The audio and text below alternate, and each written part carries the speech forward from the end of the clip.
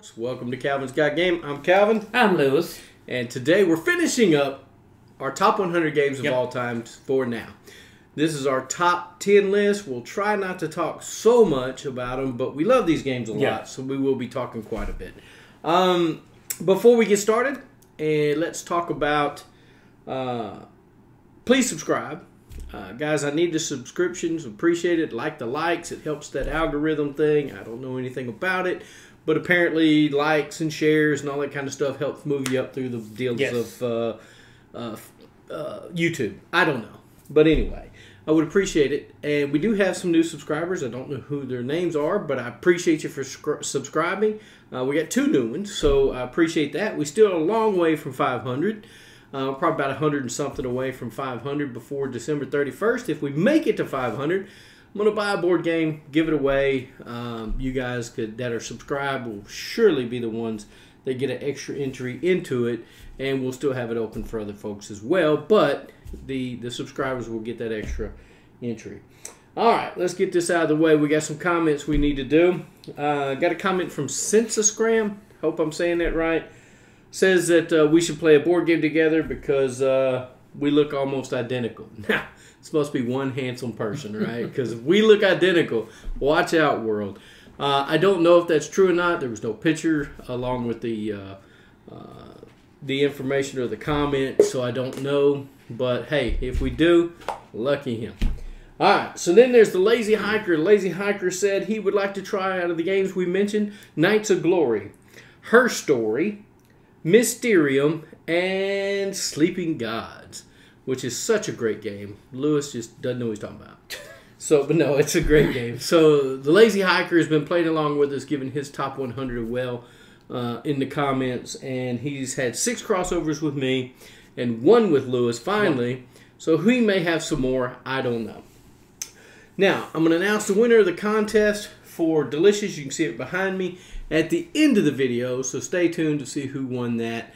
Guys, I do appreciate every one of my subscribers, appreciate the likes, and I really appreciate the comments. Guys, it's nice to know that people are watching and people are listening. So, Lewis and I don't do this just for fun. No. Yeah, we kind of do. Yeah. We kind of do. We do it for both. We do it for both.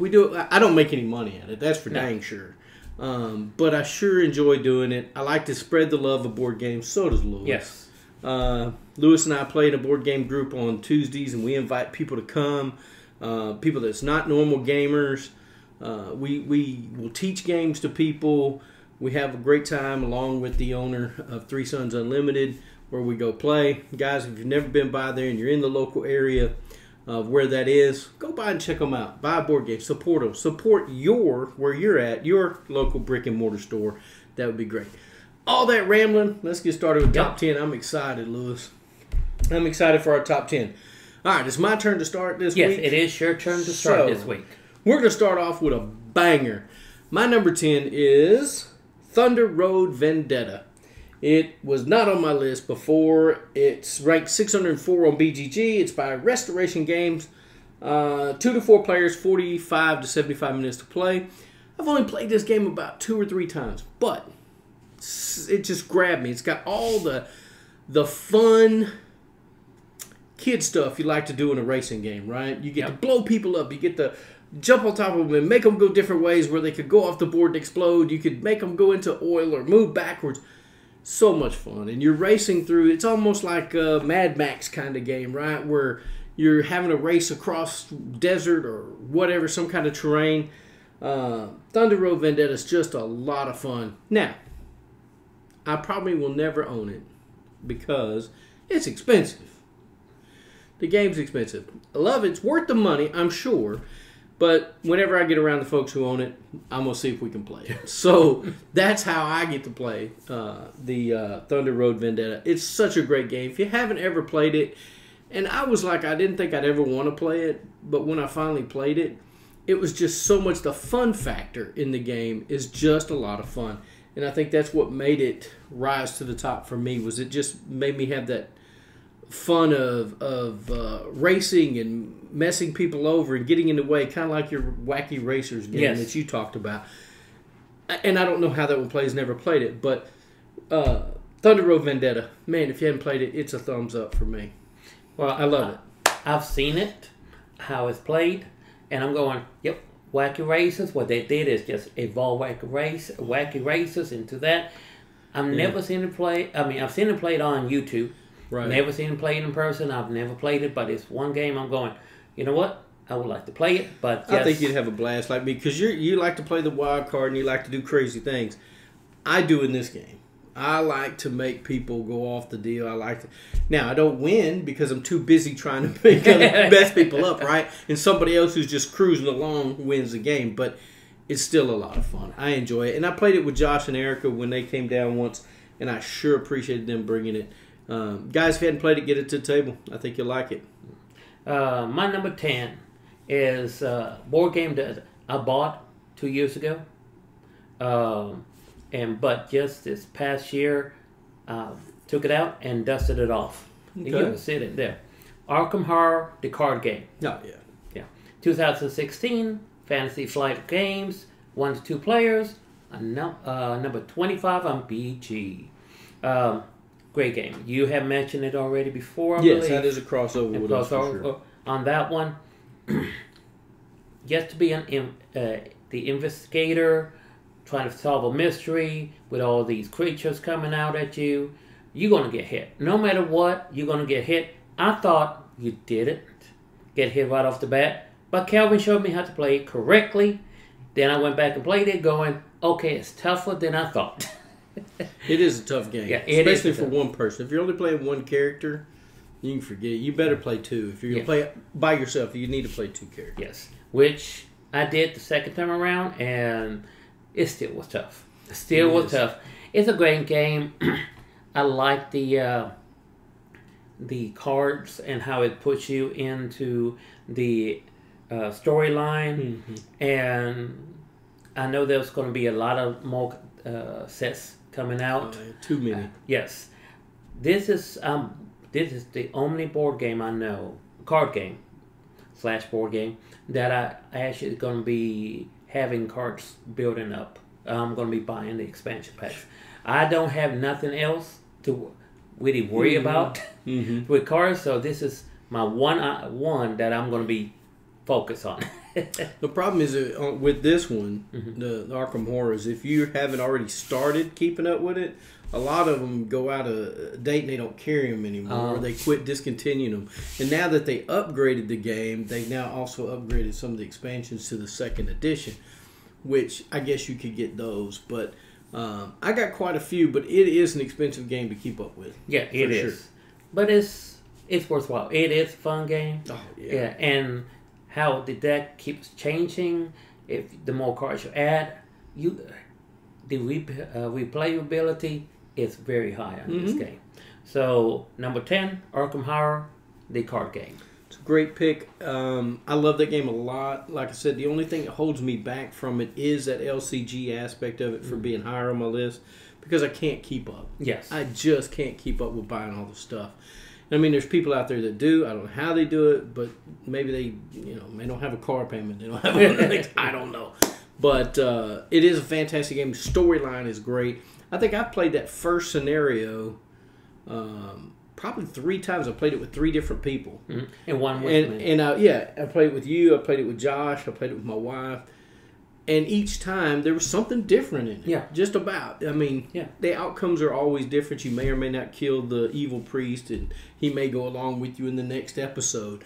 Or your house may not burn down, and whatever, right? I may be giving some spoilers, and I'm sorry. But the game is a lot of fun. Storyline's great. Great pick, Lewis. Now, my number 9 will probably not surprise Lewis, but it may surprise some of you. This one I got dusted off again as well. And this one just really resonated with me again, how much I loved it and how much I enjoyed it. I've played it a lot more because of Lewis, but this is Legends of Andor is my number 9.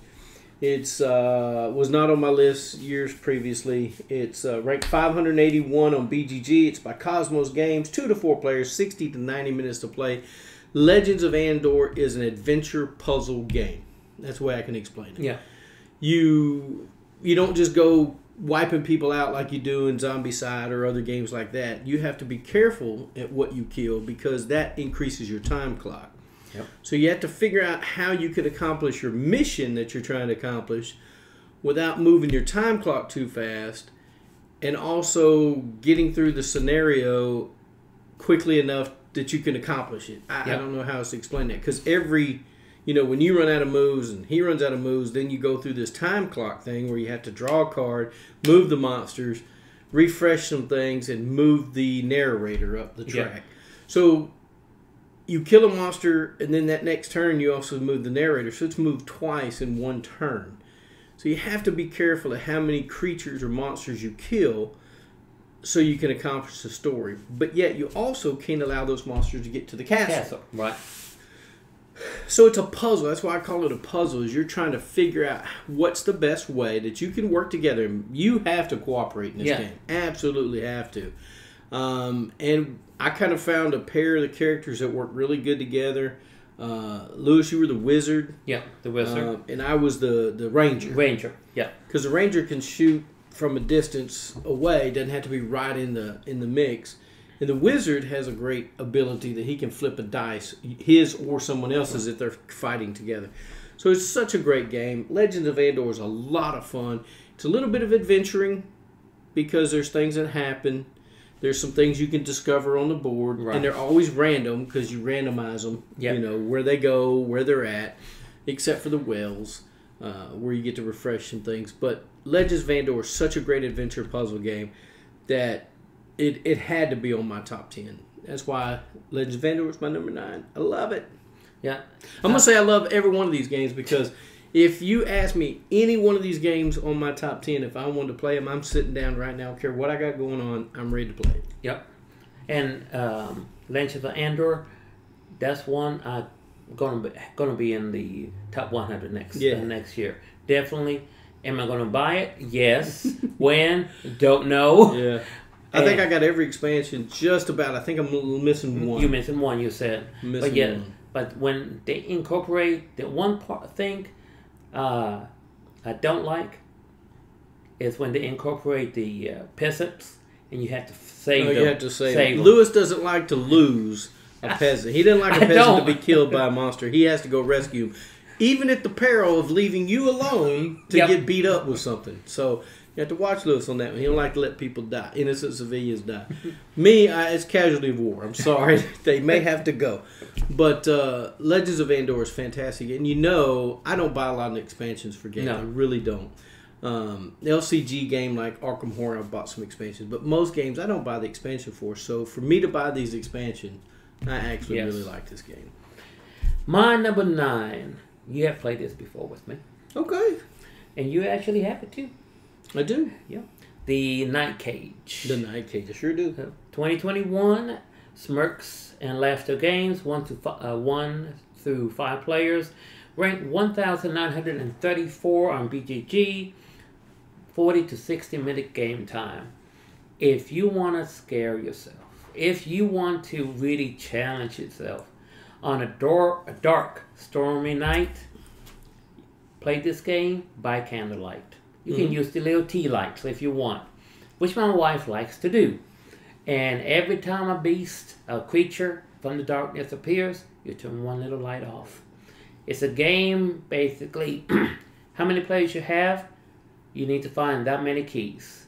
Then each player has to make it to the exit. But even if one key is lost, nobody escapes. If there's not enough keys left in the game to get. Yes. And nobody gets saved. Everybody dies by the creatures of the darkness. The wax eaters. Well, I say creatures. Yeah, well, I'm just saying they're called the wax eaters because you have a candle per se. Yes. And my copy actually comes with the little candles. Yeah, I saw that. Yay tall, but yeah, they come with the candles. It's a great game. I played it with lights on and showing folks how to play. But when you get really used to it playing, turn the lights off. Have little tea candles or real candles. Depends where you're playing. But having that timer that each time a creature appears, you turn off the light candle. it gets darker and darker. And just like in the game, as you move, you only can light up one square in front of you, side, either side, and the back. That's how far you can see. When you move again, you're going to lose some. You're going to lose something. Yep. So it is really interesting when a creature, one of those wax eaters appears, and they cheat. They can appear at the end of the hallway, but everybody's in line of sight. Those wax eaters loses their candle, and they only can see. Yep. It ate a little bit of the wax. Only can see one space in front. They can only see what they're standing on. Period. Period. Yeah. Period. So next move, they're going to move and then have to flip tiles to go where they're at, but they can only flip one until they're right next to someone, and that relights their candle. Yeah. As long as there's not a wax eater around, which is something.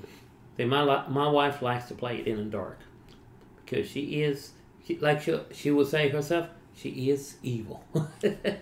I don't believe that.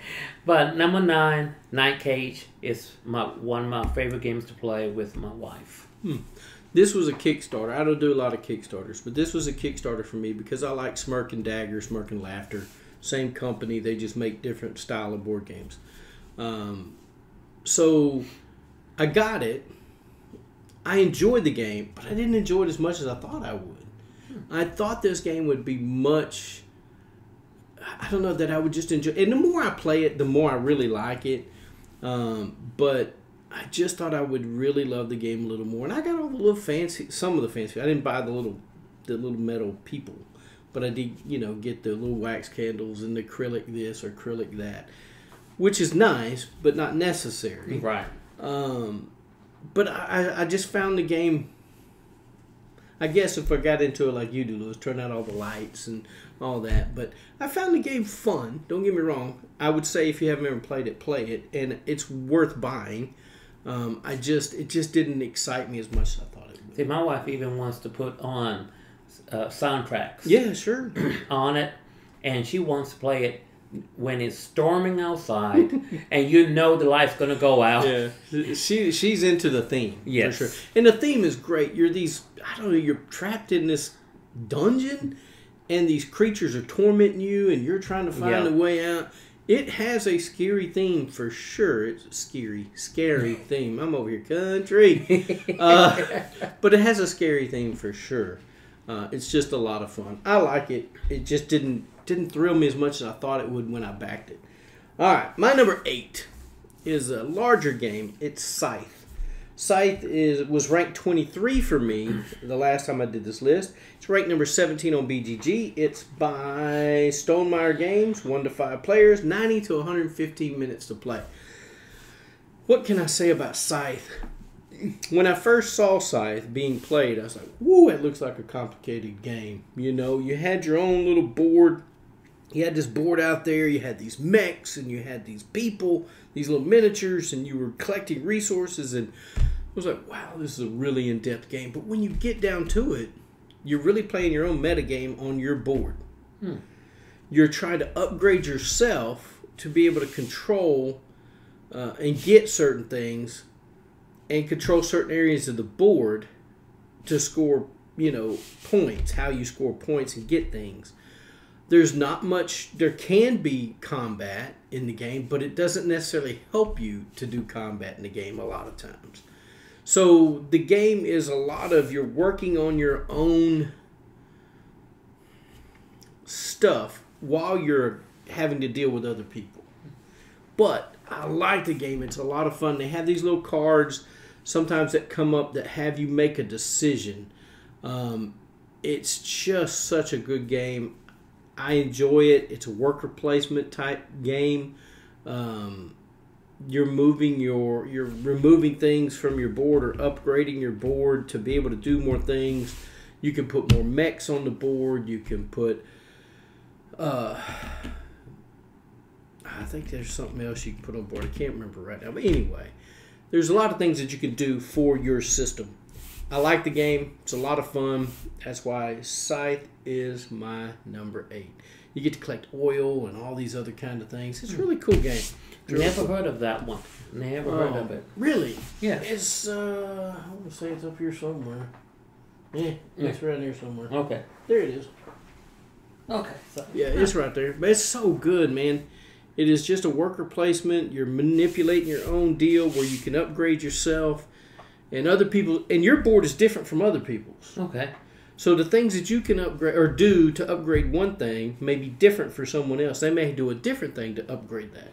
So everybody's faction is different because you're different factions in the game. I love it a lot. Need to check that one out then.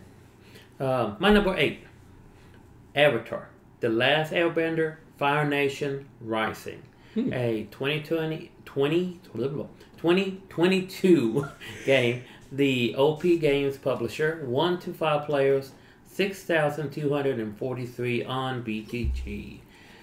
It is a game off of Thanos Rising. That's what I say, yeah. Yeah, same concept. However, in this, if the Fire Nation, well, first, if anybody's seen this video, have seen Avatar: The Last Airbender, it is right off that show. It's a great show, and I was kind of worried whenever they do a show or movie to a board game. Sometimes they miss the mark. Sometimes they get close. But this one, with the characters they took from the show to the game, and there's a little track on the side that you have to beat the Fire Lord's little tracker up. If you don't, it just gets difficult to defeat the game. Mm-hmm. You don't lose the game right off the bat if the tracker on the Fire Lord's site hits the top. It just becomes a little bit more difficult. So you can still win the game, but you will need more players on this. Now, I have played this by myself, which most of these games on my top 10 is one player. Avatar: The Last Airbender, a little bit more difficult to play solo because you can use 2 characters to play. One character, I do not recommend. No. Most of those games that are meant to be cooperative, and you can play solo. You always usually have to play an extra character. Yes, most of the time. That tracker on the side is a great timekeeper.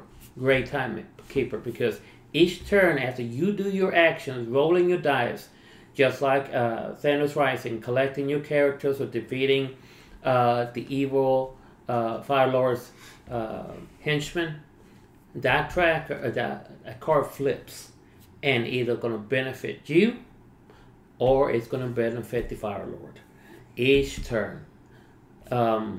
Unlike the Thanos Rising, you actually can help each other anytime in the game to give a person an extra die, give a person an extra flip of a die, change it to what they would need to be, or just give it a symbol they actually need. Mm-hmm. So a little bit more in helping each other in this game, but that not Thanos, but the Fire Lord's tracker is always taken. It's always taken, and you never know when you can't meet the requirements to move up your little marker. If you can't meet your requirements on your turn or the group's turn, your marker stays in the spot while the Fire Lord's marker just keeps going up. Mm. So it is a great game. My wife played it once with me, and she said it is very stressful. Much stressful than Thanos Rising, because you have all these characters, but how they play off of each other, your characters can be wiped out in one turn if you're not careful on this. Interesting. Nice artwork. The artwork is nice. They capture every character in the show in this game, and that's why I like Avatar: The Last Airbender, just because how they incorporated from the show into this game. They captured it very well. My opinion, though. Never played it. Sounds interesting though. If it's on the same principle as Thanos Rising. It should be pretty good. Yeah. So that was your number. That was my number 8. All right. My number 7 is a game called The Pillars of the Earth. This is a rank 409 on BGG. It's by Cosmos Games, 2 to 4 players, 90 to 120 minutes to play. In The Pillars of Earth, you're trying to build this beautiful cathedral. You're trying to be the best builder of this cathedral. Everybody's working on the same cathedral, but you want to contribute the most to score the most points. In doing this, you're getting extra builders or upgraded builders. It's a worker placement game. You're trying to collect resources so that you can do these certain things to be able to build things. The game's just I enjoy the game. This is one of those games that's not cooperative. It's actually competitive. It's a worker placement. The theme is it was written about some book. I have no idea, by Ken Follett or something, I think. I can't remember. Yeah, it's Kim Elliott Follett, something. Anyway, he has a series of games. I actually have this one, and I think I talked about the Column of Fire not too long ago. But anyway, in the Pillars of Earth, you're trying to build that cathedral. You're trying to upgrade your builders. You're trying to go and collect sand and other things to make other things to get resources to build this temple. But I enjoy it. It's a fun game. You're scoring victory points, basically, trying to get the most victory points. And I enjoy the game a lot. That's why my number 7 is The Pillars of the Earth. I've heard the book series. Never read the book series. But I've never read them. But I heard, actually, some of the kiddos that I do at the summer camp likes actually read these. Huh. I'm going, really? They smarter than I am. I ain't read none of them yet. And I don't know if I will, but I don't think you have to read the book to enjoy it. Right. Both of them are I think both of them are good games. I think I prefer, I do prefer the Pillars of the Earth more than I do the Column of Fire, but I still like them both. That was your number 7. You're okay. on 7. Okay, my number 7 is actually a game you got for me. You did? Yeah. And my wife loves it to this day. You know I get games that hopefully your wife is going to love. Not that you like those. I try to help you get them for your wife. So that she'll play with you. Yes. It is called Glow. 2021 game. Box by publisher. 2 to 4 players. 1,732 on BGG. Now, when my wife saw the rating on it going, oh, come on, that low? I said, well, it's not that low. I don't think it's that popular. I mean, I don't think people know about it. No. Because it didn't get much buzz when it was coming out. So I think that's why it's ranked pretty low. It is first of all, the artwork. The artwork is a nice artwork. If you're into that black and white artwork, ink style drawing, it is very beautiful in my opinion. It's a game of chance, complete chance. Mm-hmm. You're rolling dice, but it's not regular dice. They're elemental dice. Mm-hmm. And I've played this with you, Kevin, before, and a few other folks. And you are rolling dice to build your deck. It's a deck builder game and a luck game. As you do these, pick your characters on the board, you get to pick whatever dice for that round those cards have above them. Now, as you roll, you get to do certain abilities. Collect little lightning bugs, which will be points at the end of the game. You can collect re-rolls, which you need help with sometimes, or move up on the track. And there are several ways to move on the track, but there's also a little forest that you move around and you want to get into an encampment. The problem is, if you roll something to move on along, and there's let's say a water droplet, and then you roll a fire, and it says no fire, you roll the fire, you can't move. Right. And so you stuck there, and you keep rolling, and you already had your past plan, but you keep pick the character that rolls heavy on fire. You're gonna have to change gears and go to another path, and it's a path that you don't want to go, but if you pick a character that's heavy with fire and there's a path that says no fire roll, you're in trouble. Yeah. Now there's one die there that is very deceiving. One die that allows you, if you roll this die, it gives you 3 points on the track. A lot of folks want to go for that dice, that character. However, the chances of that happening, it is actually very low. I think we played with someone that grabbed that dice, and I think he only ended up rolling it twice the whole game. Mm-hmm. So it didn't pay off for him. It's the going around the board. There's only so many turns because as the deck dwindles, the turns goes away. The more players, the more competitive. The less players, the least competitive on this game. Now, after you play a couple of rounds, you get used to it. Mm-hmm. And a couple of times, you get used to the cards, which one's good.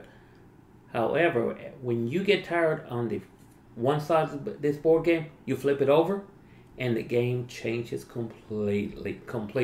Because now you are going from island to island. Mm-hmm. And what you will acquire from going to one island to another island is completely different from the other side. So the playability on this game is also high on here. Because you got 2 sides to play with. And the difficulty, you can add some cards in there, which they recommend not to add at the very first. Right. That will do little curses on not everybody else only, but you too. Mm-hmm. So it will hurt you if you decide to do something and go and pick a die that you know is bad, but you're going to take that chance for yourself too. Mm-hmm. So Glow, a great game. It's a fun game. My wife will always be eyeing it and going, "Do you play that tonight?" I'm going, "Yeah, why not? Beat me." And the funny thing, Calvin, I remember, if you remember, I played this game several times. Mm-hmm. And the night I got that big group with you, yeah. I said, I will win tonight because I haven't won it at all yet. Yeah. I lost very badly that night. I don't remember who won, but I remember, hey, Louis, you didn't win tonight. No, you actually tied with, I forgot who. But Philip. Yeah, you tied with him. And you go, I tied. Who knew? Who knew? But yes, number 7, Glow for me. Glow is good. I like it. Probably won't make my top 100, but I do like the game. The minimalistic artwork is nice. Mm-hmm. It's pretty. Now, the board could have been a little bit nicer, I guess more colorful, but it's still nice. What I like is you're drafting those cards in turn order by what you rolled. Yes. So you're trying to get some cards, and the card that you may get makes you kill another card if you roll a certain dice pattern or whatever. Yes. And so some of the cards you get may help you, some of them may not, some of them may hurt you. But either way, it's a lot of fun. I enjoy the game a lot. Good choice. My number 6 has already been mentioned by Louis. Previous. He doesn't like it as much as I do, which is sad. My number 6 is Dead of Winter. It was ranked 24 a couple years ago. It was 2020, is 220 on BGG. It's by Plaid Hat Games. 2 to 5 players, 60 to 120 minutes. Guys, this game right here stands out to me as just being silly fun. I like it a lot. It is. You're trying to run your own group of folks in this colony of people. The decisions, it's called a crossroad game because they have these crossroad cards that the person in front of you draws a card. If you do whatever it is on the card that it's telling you have to wait for them to do. So if you leave the colony with a person, that may trigger that card. Everything stops. They read the card. You have to decide whatever to do on the card or whatever. Then you can continue on with your turn. You get to go to the police station, library, grocery store, gas station, other places. And sometimes the person, like if you're the police officer or the librarian or something like that, you'll get an extra bonus if you go to the library or the police station or whatever. But you're searching for food, medicine, guns, and every day, gas, every fuel, whatever it's called. Every day, there's a general task that the group has to meet. So it may be you need medicine, or you may need food, or you may need gas or fuel, whatever it's called. And so you have to give up so many per player. Yeah. And then at the end of the day, you have to feed everybody that's in the colony. Everybody else is out in the town is kind of scavenging on their own. They don't have to worry about feeding them. But if they're in the colony, you have to feed them. And it's 1 can of food per 2 people. Yeah. And if you don't have enough food, then somebody has to starve. You get a starvation token. I think somebody dies. But when you go to these other locations, you have to roll this threat die. You either get frostbitten, you get wounded, or you get bit. Or nothing happens. Yeah. There is a blank. If you get bit and there's multiple people on the location, well, you automatically die. So the next person in order of rank, if you will, it passes on to them, right? Yeah. So they can either die and end it, nobody else can catch it, get infected, or they can take a chance, roll the dice, but if they get anything other than a blank, they're dead, and then it passes on to the next person. So you can lose a lot of people in a hurry. This game's just so much fun, and there's a possibility of a traitor. Not always has to be, but there's a possibility. I don't play with the traitor aspect a lot. When I'm playing, especially when I'm playing just me and my wife or my kids, we just try to play as cooperatively, and it's still hard to beat. Yeah. Still hard to beat. But I really enjoy this game. Dead of Winter is probably my favorite. I got a great piece of artwork. You can probably see it on some of my older videos. It's hanging on my old studio wall. I made it myself. I made the artwork myself because I liked it so much. I liked the game myself so much and framed it that I just love the game. It's a lot of fun. Dead of Winter for me is number 6. I'm telling you, if you hadn't played it, what's wrong with you? You need to get it to the table. That's all I can say. I love it. I do like it. I love it, but it won't be that high. It's just that it's a game that I know I probably would never win. Well, it's the games that bring a lot of interaction, and for me, that makes my top 10 a lot. Right. Or in my top 100 is games that give me the most interaction with my game group, right, who I'm playing with. So, and this game seems to do that. Dead of Winter seems to give me that, deal of, okay, we're all working together, but are we? Right. And I'm going to go here, but I got bit. Sorry, man. You're going to have to either die or try to roll the dice. Yeah. So it gives me a lot of interaction with, or you get one of those cards that say you found some people wandering, they're hungry, do you invite them into the colony? Now we got more mouths to feed because you decided to bring more people into the colony. Now I'm mad at Lewis, because he brought more people in to feed. Of course, Lewis can't let people straggle around, right? Me, I'm like, beat it, you're on your own. So it's just a game that the interaction of the group and how we play it together, I think, is what brings it so high for me. Yes, and that's what, I don't mind playing it with a large group, but if it's only myself and my wife... Yeah, because 2 people, it's not as fun as it is with 5. Yeah, and that's why 4. That's why it's so low rank for me. It's got to be played... For me, I have to be in a large group to play. Yeah, it goes up to 5 players, and I'm telling you, I think I like it with a 4 or 5 group than I do a 2. 3's okay, but I think 2 is just not enough. Now, if you're going to play it cooperatively and you want to just have fun, then that's fine. But anyway, number 6 for me, Dead of Winter. My number 6 is X-Men Under Siege. A 1994 game. Ooh, you went way back. Lewis. Oh, yes. Publisher Pressman Toy Corp. 2 to 4 players. Is ranked very low. 14,300. About 2 hours to play on this one. Now, I think you have played this before. I think we played it one time together, Lewis. Yeah. It's an older game. It was a mass production game. However, nowadays, very, very few good copies are laying around. Very few good copies. I got lucky to get one of the first editions to come out. Still have all the pieces.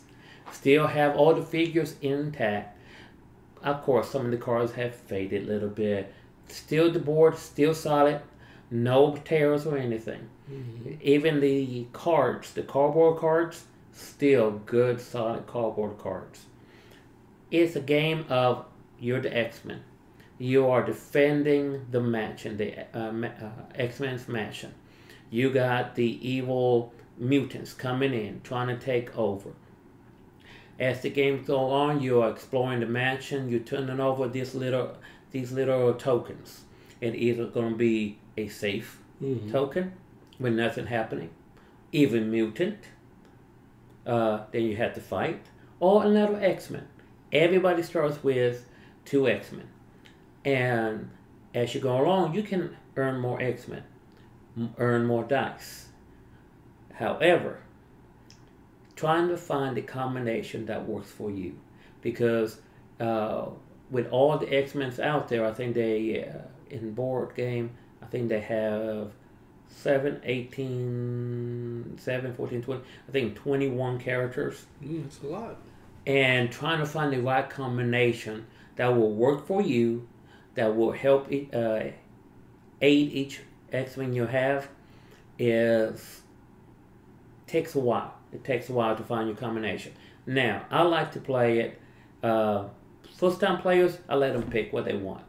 But after that, after a few times playing, random. Because you don't know what's going to be coming. There are several levels on this board. You go on, up and down as movements. But the aspect of facing enemies and cannot move until you defeat the enemy.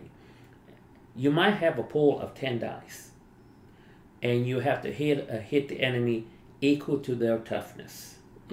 But if you roll and you don't have enough, you get a damage. Now, you're dead, right? No, when you get damage to your health, which is on the side of the card, you have 1 chance to come back. But you have to be careful. If you miss that roll, you're out. And when you lose all your X-Men, you're out of the game. So it's a very interactive game. It is who can get the most points. But eventually that is set to the side, because as more mutants coming out and you get trapped fighting one mutant after another mutant, evil mutant, you're going to end up going, okay, there's too many mutants here. We have to team up, because if all the X-Men that's playing ever get eliminated, the game's over. Yep, the game's over.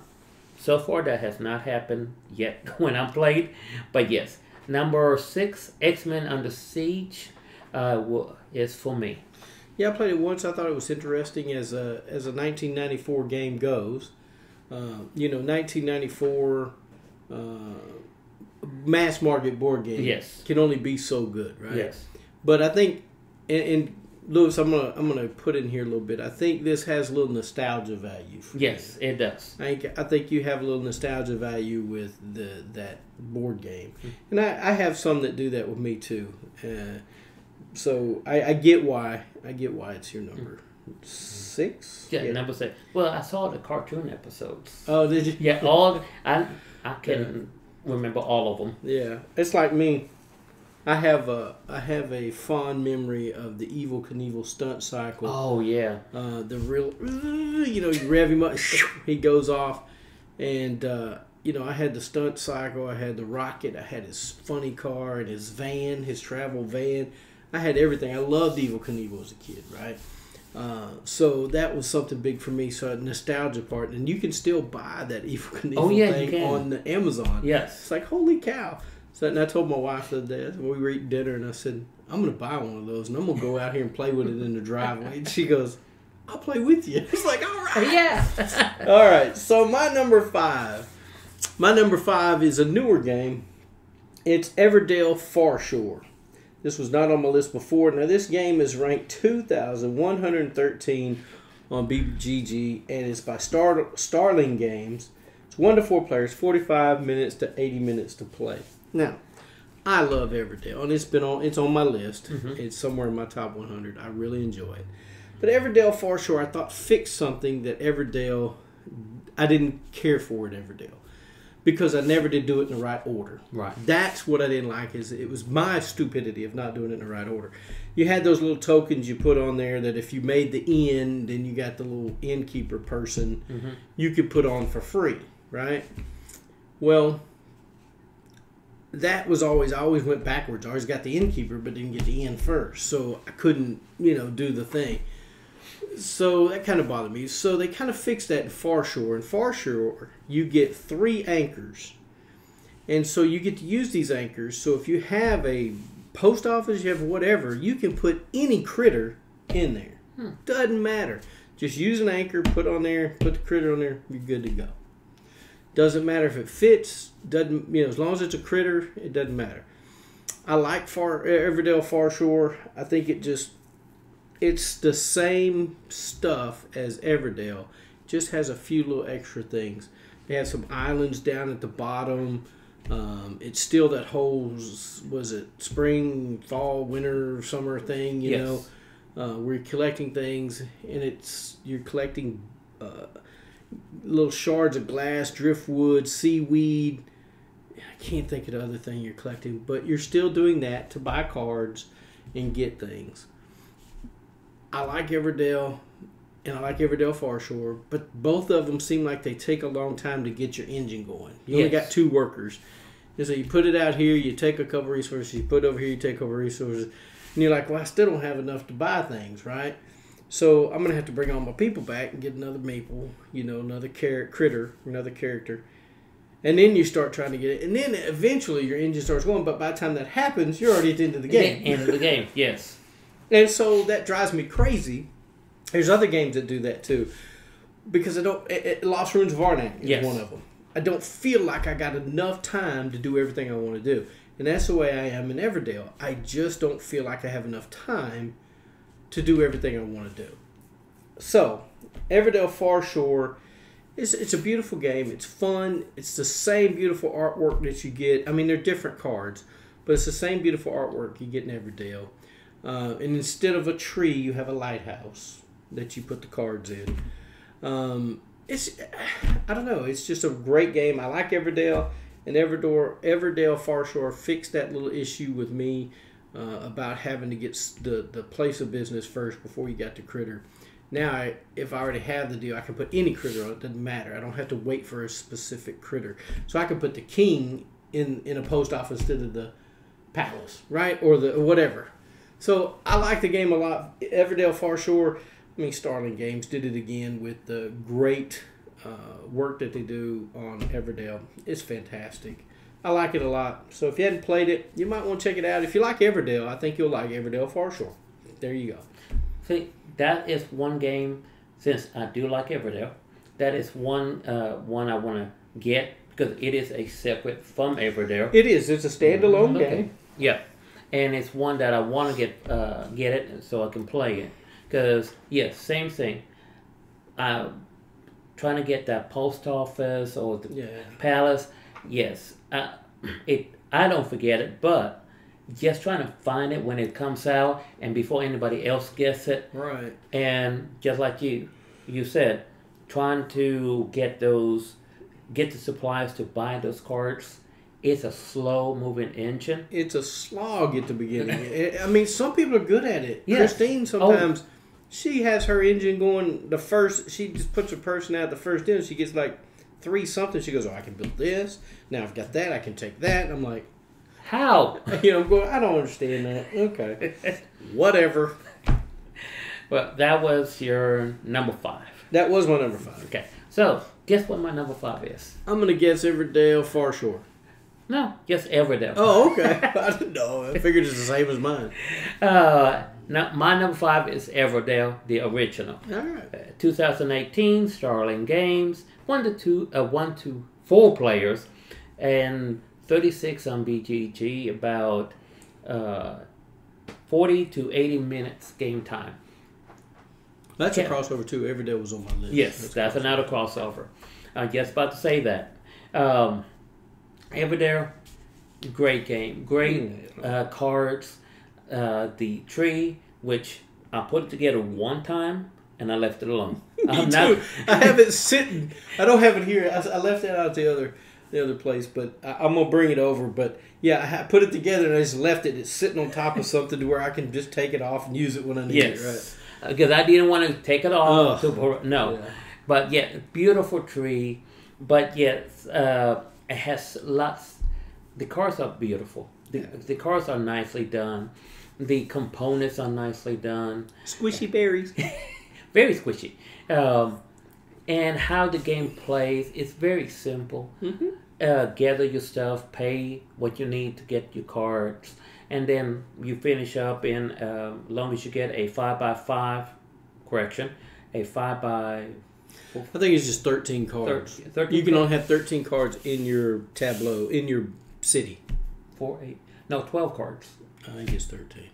13? I think it's 13, love. Okay. I one of those. I tell you what, let me look. You go ahead. I'll look it up. That way we'll be right. Right. When you get to... you keep going until you get build your city. Now, some folks can do it easily. Some folks don't. At the end of the game, even if you don't get your city built, you still can win, because there's been cases that I have played games that I didn't get the city built, but yes, I still won because of the points I ended up. We're both wrong, Lewis. 15. 15. Oh, we missed it. We both were wrong. But yeah, a 5x5. No, that'd be 3x5. 3x5 little city. But the ability how the cards work off each other to help you, especially the little leaf card. Yeah. At the end of every round, you get to. Oh yeah, those are the production cards. Yeah, yeah. That they trigger off of each other, and you. And I think that's how Christine is able to do that. That picking. But you do that when you go from fall or to winter or winter to fall. Right. You get to do the production again off of the cards you have in your deal. So yeah, you're right. That may be part of it. And how, and I think that's how she gets all that stuff and just leaves us in the dust. But yeah, like you said, it's an awesome game. Like I said, with the game you just mentioned, I'm gonna get that one.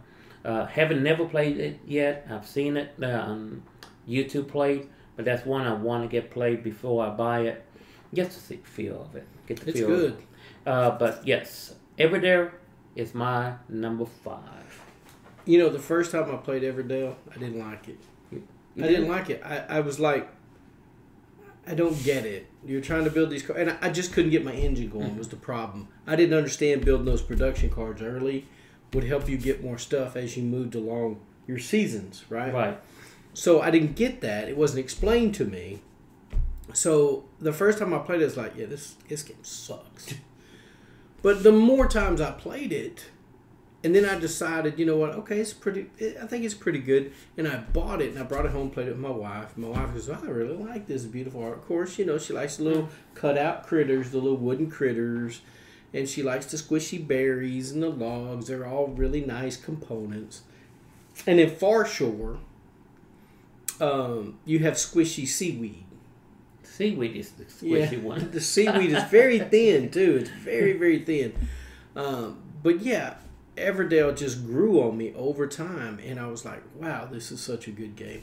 And then when I saw Everdale Far Shore, I immediately bought it. Now, I bought the expansions for Everdale. Never played any of them.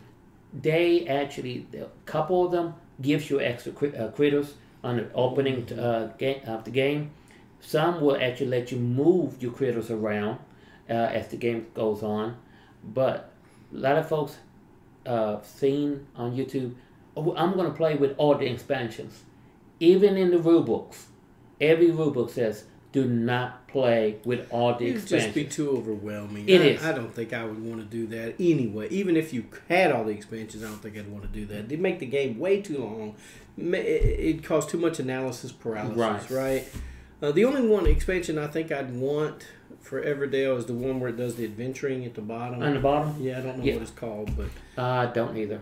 Winter something, I think, because it's got something to do with wintertime. But anyway. Yes. I think in that game we were talking about the other day we always talked about the one you talked about the winter last month. Endless Winter? Paleo is the one I get it confused with. Yeah. It's Paleo. But yeah, if you get Everdale and get the other expansions, don't play it. Me and Christine tried it.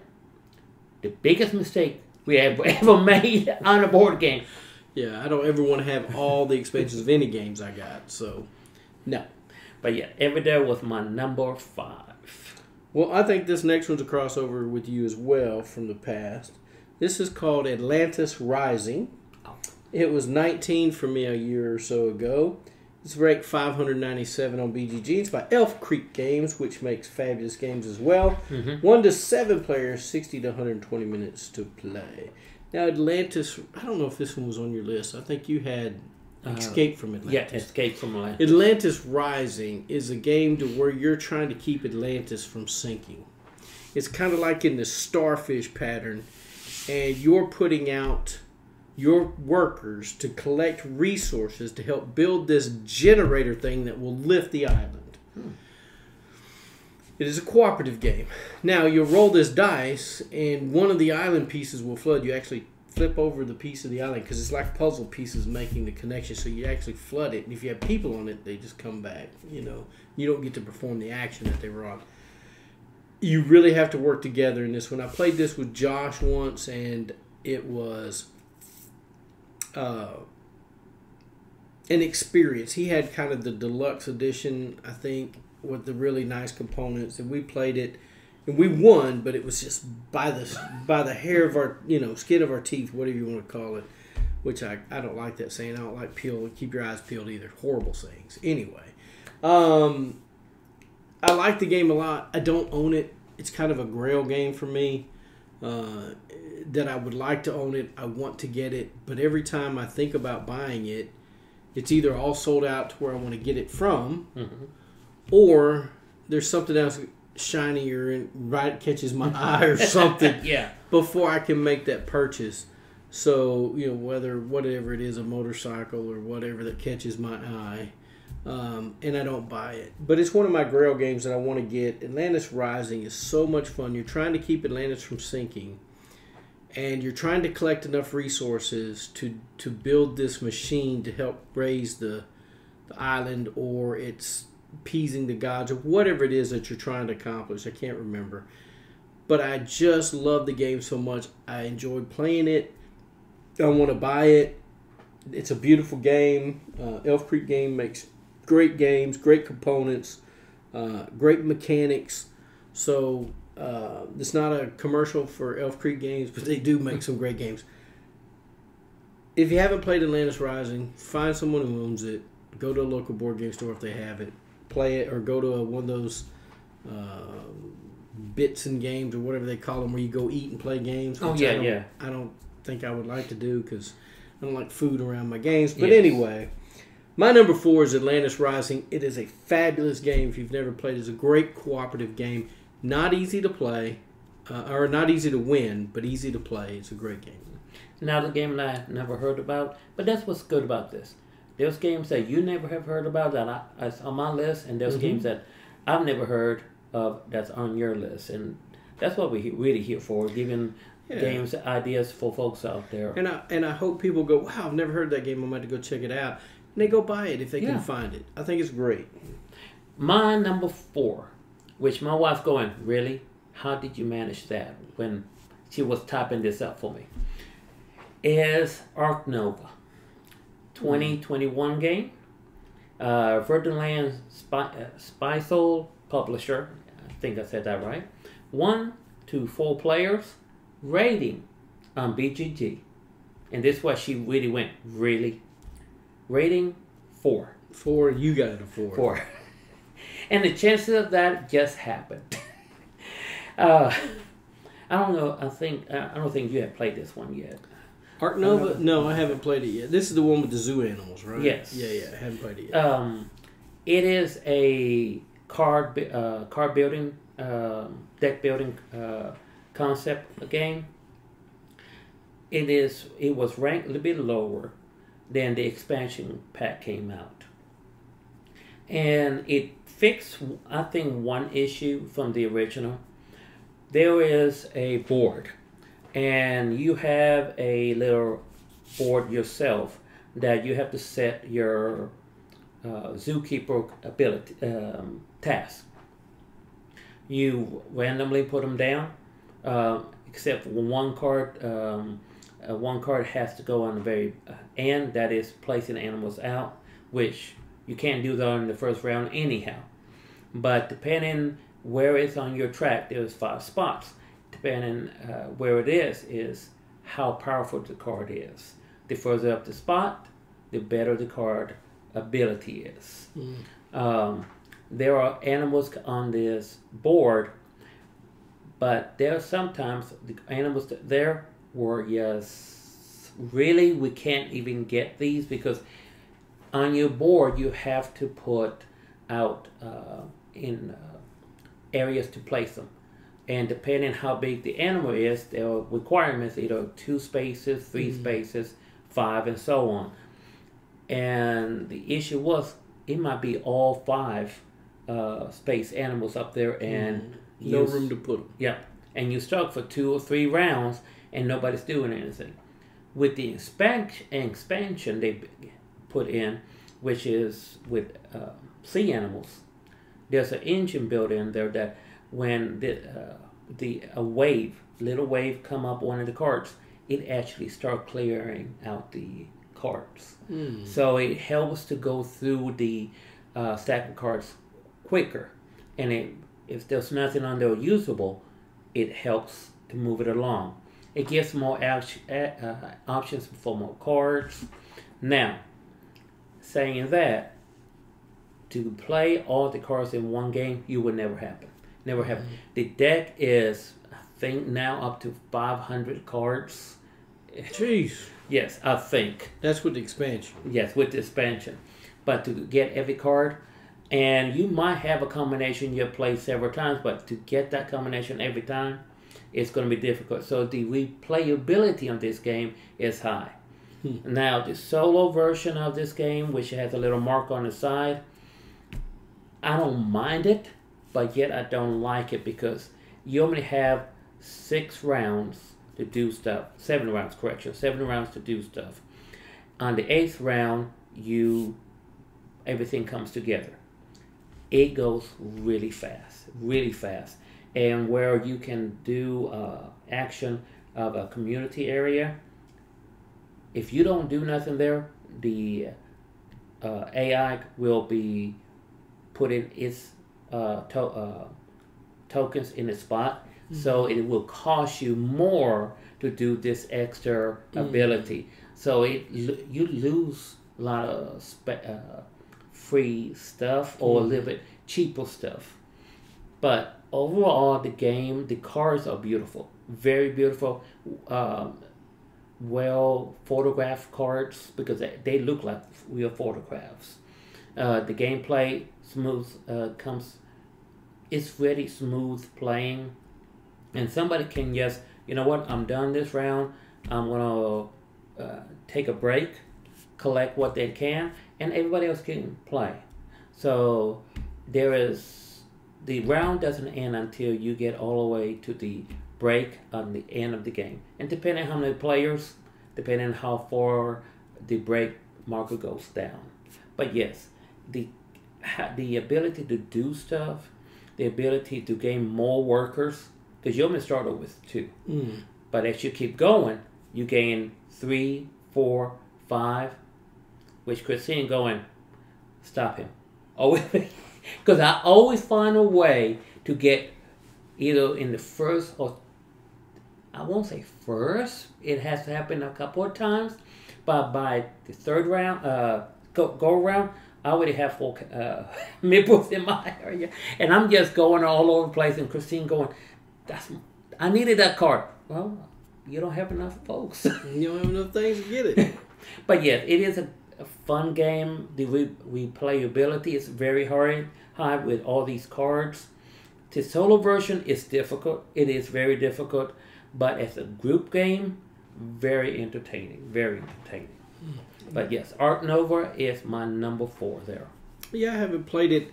It's a little on the long side. It is. It is a long side. I don't know if I'll ever play it, but I might one day. It seems interesting. I like deck building and I like worker placement, so it might be something I want to play, but I haven't played it at this point. My number 3 is Dune Imperium. This was not on my list before. It's ranked number 6 on BGG. It's by Dire Wolf Games. It's 1 to 4 players, 60 to 120 minutes. Dune Imperium is a game, set in the Dune universe. You're going out trying to collect water and other resources, the spice, to do things, to recruit new people in your hand. You're trying to make peace with all the other factions and getting their blessings. You're trying to have the blessings from that faction to earn extra victory points. And there is a warring mechanism in here. So everybody's trying to fight for this bonus at the end of the game. So you're contributing people to the war. You can either put them in the war or you can put them in your barracks. And so depending on how bad you want that reward, you put the people out there. Well, just because you have a lot of people out there, there's some other cards that you can buy and get that allows you to, during the battle, play a card that tells you have so many more people out there. You've got 3 more fighters in the arena or whatever. But it goes around till everybody's done playing cards and whatever, and whoever has the most then gets the top prize. The next person gets second, and I think there is a third if you're playing with 4 people. If you're only playing with 2, you're going to get first and third. So Dune Imperium is a game to where you're trying to collect victory points. You're trying to collect resources to be able to do other things, worker placement. I like the game a lot. Dune Imperium it's not as combative as you think it is. There is that warring part in there, but it's just a lot of fun.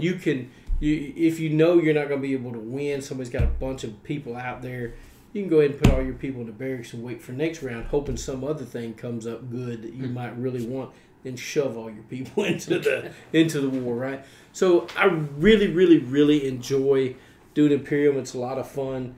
Has minimal player interaction. So other than that war, that's about it. You can still where people's going on their space. You can take that space before they do, which gets aggravating sometimes. It's what happens in worker placement. Yeah. But I enjoy Dune Imperium. It's a great game. That's why it's my number 3. I like the Dune. Never have played any of the Dune games, but I've been trying to find folks that have the Dune games to play them, because I do love the book series, because I've read the book series. I like the Dune movie that's coming out right now. I've seen the last one. I saw the last one, the Dune movie they put out. And then this one, the sequel, which I haven't seen yet. Yeah, I haven't seen the sequel either. There's part 1, part 2. But I remember the original Dune movie, which I showed my wife first because she wanted to see the new one. I said, no, you got to see the first one. And she went, you know what?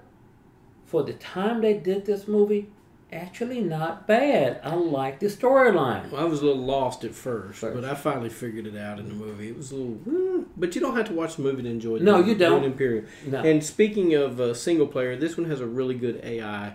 Oh, really? To play single player. It really does. I need to check it out then. We're on number 3. My number 3. Not a big. I know you're not a big fan of this one. Uh-oh. No, it's not trains. It's not that. I always mentioned that a long time ago. But it is Wingspan. Boo! No, just kidding. Wingspan. Hey, 2019 game. Shermeyer Games. 1 to 5 players. 26 on BGG. I like it. It's a nice game. I like the cards. Is it competitive? It can be. It can be competitive. In all aspects, trying to get what you need to buy the cards from this little bird feeder is very hard. It is. I'm not going to tell false stories here. If you need a fish, and there are only 2 fish there, and everything else you don't need that, and you other folks going, oh, he needs that fish. They will take the fish. They will take it. It's not, oh, you can have to. No, they will take it, just to keep you from getting that round's achievement. But the cards, the beauty of the cards, this is what does it for me. The beauty of the cards, the replayability of it. Because I think now they're up to over 1,000 cards. They ain't that many birds. Well, no. They make up birds? No, the male, female version. And true. Yeah. And some birds, like an ostrich. It's still a bird, okay? But just the playability of the game is high. Because there's the chances of you getting the same bird the next game is very low. The mechanics of it just, for some folks, they just don't like it. You only can take so many food from the bird feeder. Now, there is the the solo mode, which personally I don't like it. I do not like the solo mode of this because it is in favor of the AI. Because if something happens and a card doesn't come up, or the AI does something and and I say he, it can be it really is a it, gets, let's say, it's all birds that are of one type. Mm-hmm. It will take all three from the draw area, take the highest one, put it in its count, the point value, and then trash the rest. So now, if you have a card that you needed there, it's all gone. It's all gone. So, and then how it stacks of cards put in underneath the AI, you can do that in the game. They're worth 1 point for you. The AI is 5 points. For every card underneath its main card, it's 5 points. So you need 5 points to beat one of its 5 points. And the late round, getting eggs, it is just every moment it's going to get an egg. It is stacked against you. I've played it about 12 times. Solo version, have won it once. Now, it is the AI, it is tough. Now, Wingspan is my number 3 because of the card's beauty. The gameplay, not so much, but I still would like it because of the cards and how they work great together. But that's my opinion. I know your opinion. No. You know what? I think I need to give Wingspan another shot. I've only played it maybe once, twice. And like you say, it's one of those things to where, or like we always say, it's one of those things where it's who you played it with or how you played it or whatever. And I just didn't get it. I didn't understand it. I don't know. I mean, it's not a hard game probably to understand, I'd guess. But I guess I need to play it again. The artwork is pretty. I'm not going to lie. Stonemeyer did a great job. Yeah, they do. But it's just something that I'm not a big... I like birds. I like to watch birds. I see birds in my backyard. I think they're pretty. I think they're cool.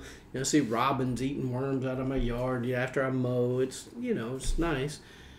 I don't know. A game about birds, it interests some people, right? Mm-hmm. And that's why they make games with all kinds of themes, right? You got games that make beer. You got games that do this, run a bar or a distillery. They got games that makes cars. Everything that detective games. So detective. Everything, right?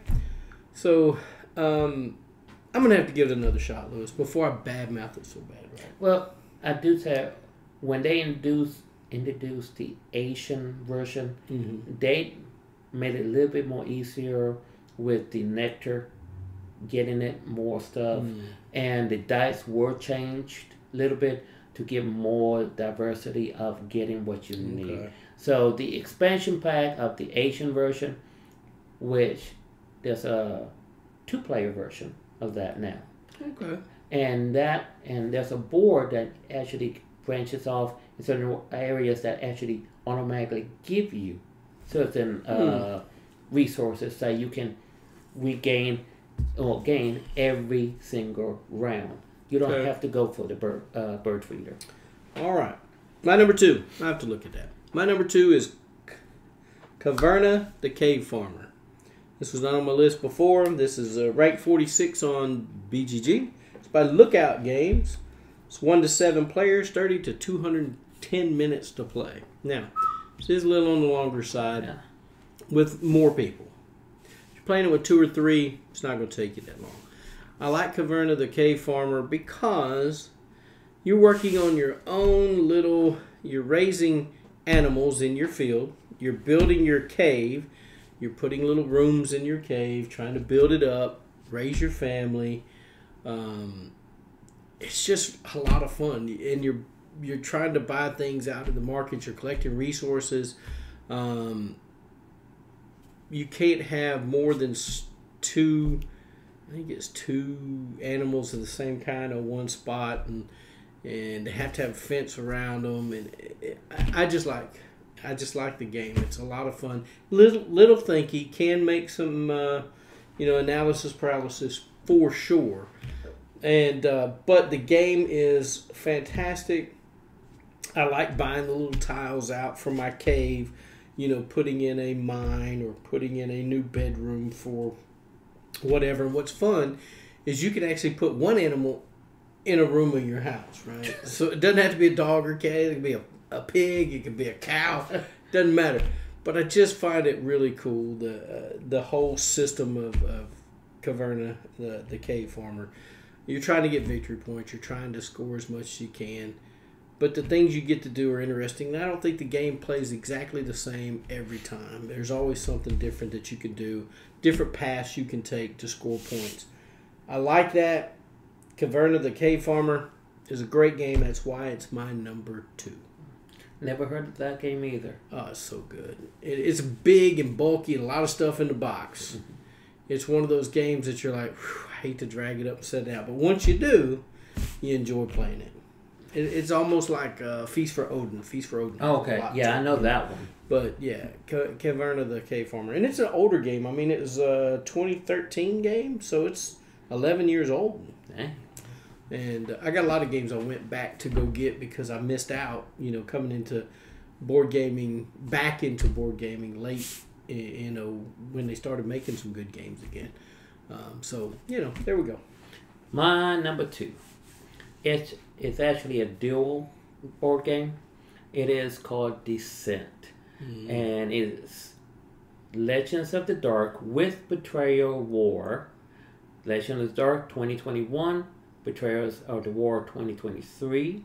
It's Fantasy Flight Games. 1 to 4 players. Legends of the Dark is 459 on the BGG. And Betrayals War 217. Now, this is when I say Descent, I have to be specific because there's other Descents out there. Is. I have one called Descent Journeys into the Dark. Yes. I don't know where it is, but I have it. No, I just saw it. It's around here somewhere. It is a dungeon crawling game, app-driven, completely app-driven. It is a very long game. It says here between 120 to 180 minutes, which is about 3 hours. No way. That's one session. That's one session.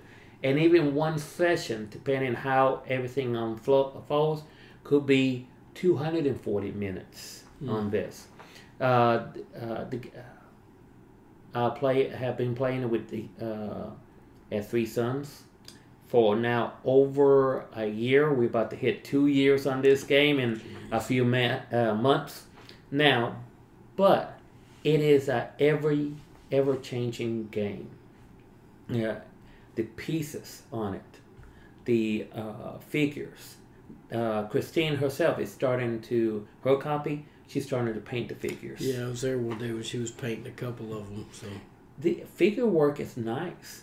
The figures, they did a lot of good work on the figures.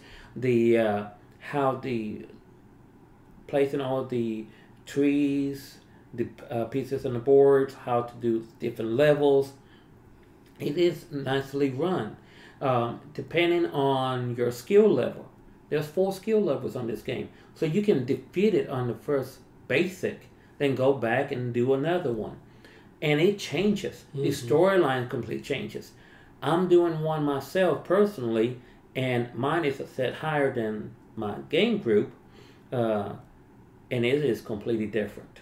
That we just got done one quest that my version, all the creatures spawned around each of my characters. And the version I'm playing with Christine and Dan is another member of my Descent group. They spawn a couple of times around a character, but other times I'll spread it out, which makes it a little bit more easier, but still difficult. And how the app decide when you roll, do your abilities, your attack, and the app does all the calculation on how much hits. That's nice. Yes, you don't have to do no calculations other than, okay, I hit it for 7. Okay, the thing will add how much points is for each one, minus the defense for the creature, minus its toughness, and okay, you hit it for this much.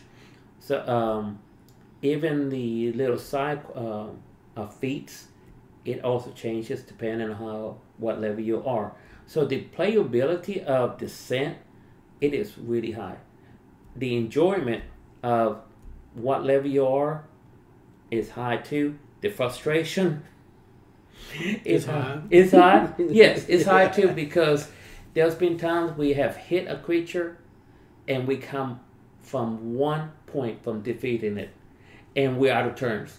And here comes their turn, and they might have a spell. One of those creatures have a spell. Heal. And we going, no. It's horrible. I hate that. But yes, Descent is my number 2 because the playability of it, that I don't have to calculate the damage. Yeah, it's great. That helps the play along on that. And how you might finish it one time, but your decisions, even on basic, you might go back and do different decisions, and the game plays completely different. Right. So that's why Descent would have been number 1, but thanks to you, another game tipped it off. Oh, well. But Descent is my number 2. Don't know what I had to do with it, but I probably recommended the game really highly. I doubt it. But anyway. My wife liked it. There it is. All right, so my number 1. I haven't played Descent, but I want to. But my number 1 is a game that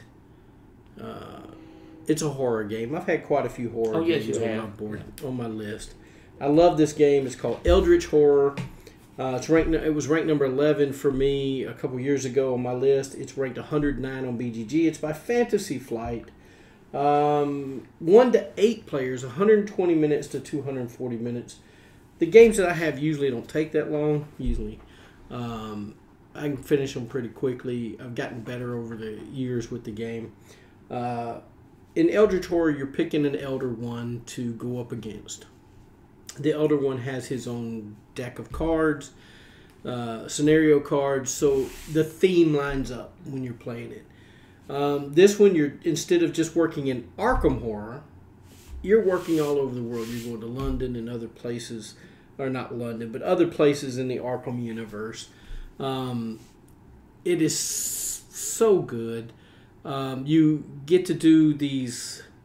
You can do a town wherever you're at. You'll do a town one or some other kind of adventure that you have to deal with on your turn. You get to close gates. There's gates that open that bring out bad guys. You have to control those. You have to control the bad guys. Not to mention you're trying to complete your mission before the Elder God comes out.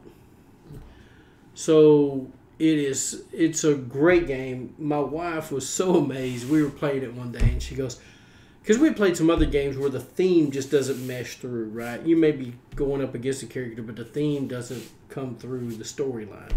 And she goes, wow, all these cards are for this monster. They're all themed to gas. And, well, yeah, that's how they made the game, right?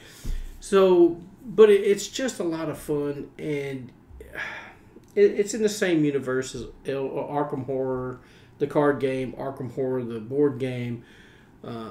It's just so good. Eldritch Horror I like it better than Arkham Horror because you get to explore out from just Arkham. You're going out to San Francisco and other places, getting clues and trying to shut down things. And you have these adventures you can go on to get certain things.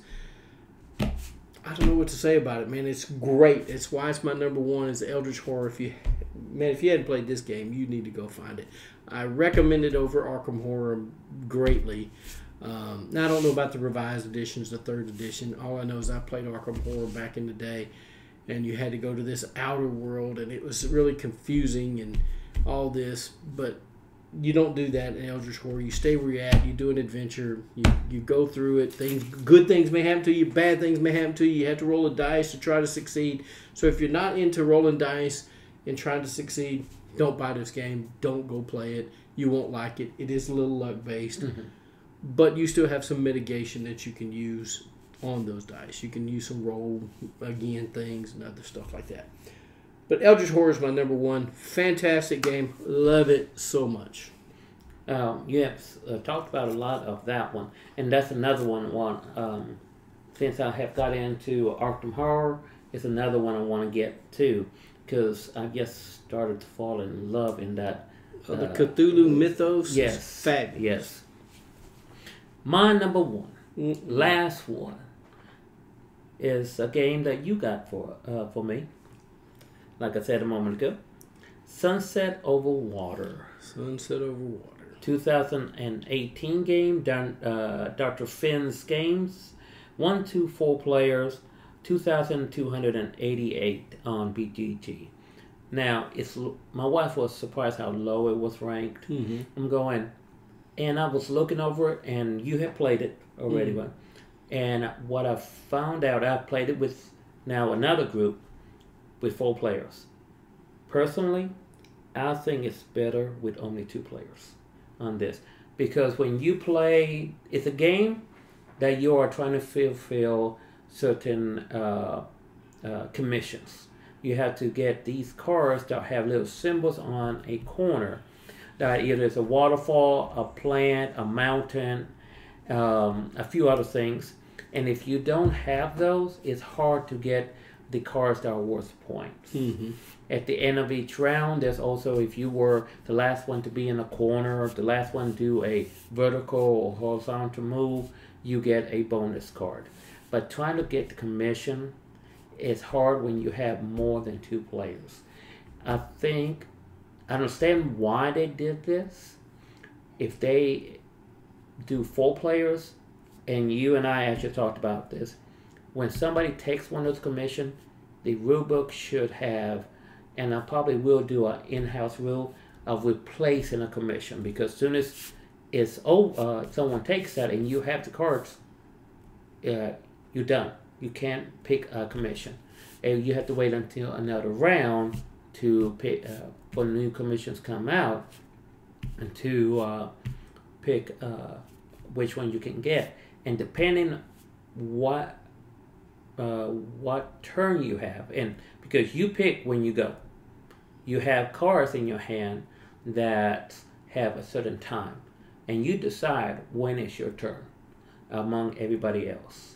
And when you have 4 folks going for one set, and you already use your early cards, mm-hmm. you're going to be out of luck.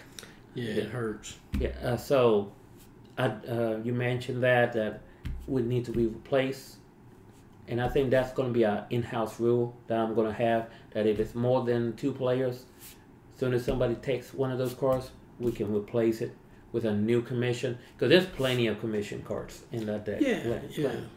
The only thing that goes down is your time cards. Mm-hmm. As soon as you get down to the last 2, the last round is made. But it's a beautiful game. My wife likes to play it over and over again.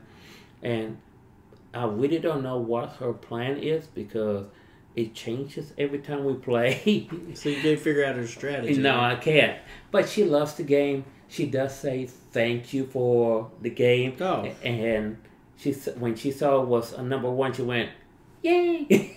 It's a pretty game, I will say. That one flaw for me, especially if you're going last and everybody's picked cards that you needed to complete an artist drawing or whatever the artwork you're trying to make, you just wasted a turn. Yeah, you can't do anything. And then you fall behind on points, and it's like you can't catch up.